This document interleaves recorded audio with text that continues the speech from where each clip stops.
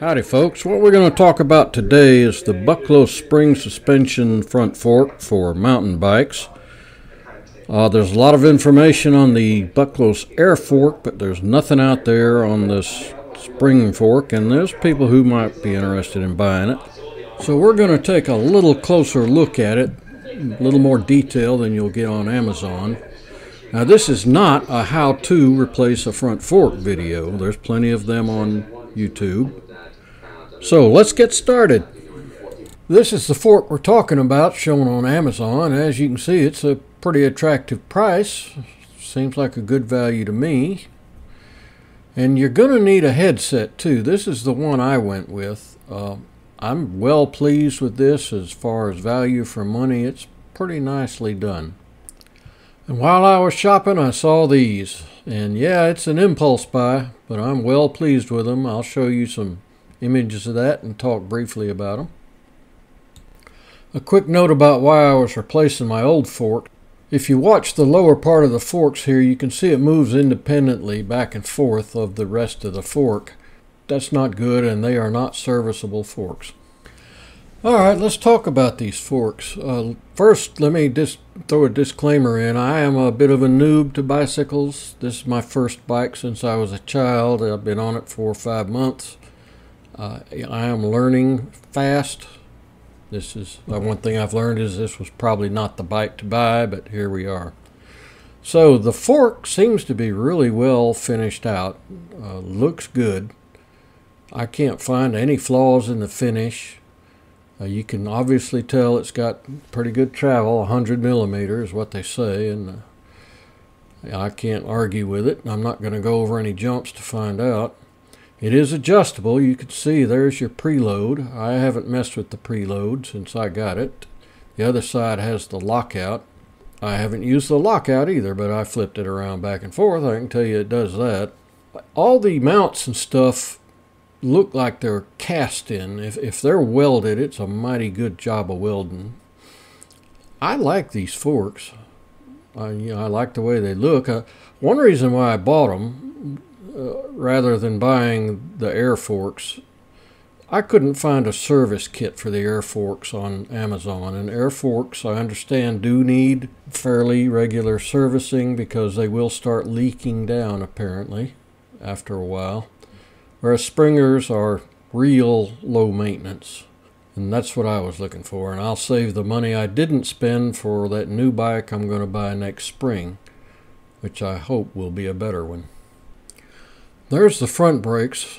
I'm real pleased with them. They're the dual pull, so the pads come in from both sides and squeeze the disc in the middle, which is, the old ones were single-sided and not very well done. They were not floating calipers for sure. These have made a huge difference in the braking feel on this bike. It's much more positive, much crisper. I'm pleased with this. For an impulse buy, it worked out well. And there's a quick shot of the rear brakes. Very easy install, and I'm happy with them too. Before we get to the ride portion of this little video, some of you may have noticed that my stem is really tall. Well, that's on purpose because I am a 68-year-old man, and the regular riding position gives me a lot of lower back pain. So I used to use a stem extender, but now I just when I put this fork on, I just left it longer and used spacers, and my back is feeling good. And if any of you guys want to make Pee Wee Herman jokes about my bicycle or me, just go ahead, put them in the comments below, and I'll ignore them later. Alright, let's go for a little ride.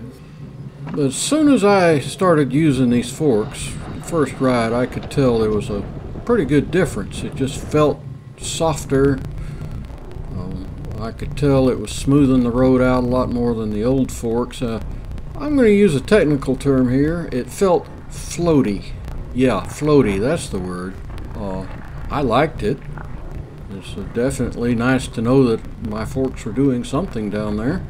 And these are pretty good forks as far as I can tell. Again, let me repeat, I am a noob. I'm definitely not an expert, but they felt good to me. So I'm pretty pleased with them. Let's talk about who should buy these forks or who should be interested in them. Obviously, people like me with inexpensive bikes, they don't want to put a bunch of money into, but would like to upgrade or actually are in need of a repair. Who else? If you've got an older bike, quality bike, that you want to rejuvenate, fix it up for your grandma so she can go and rob liquor stores, well, that's a good candidate too, I think. You don't want to pile a bunch of money into even a quality bike that's got a bunch of obsolete technology. At least I don't think you do. That's up to you, ain't it?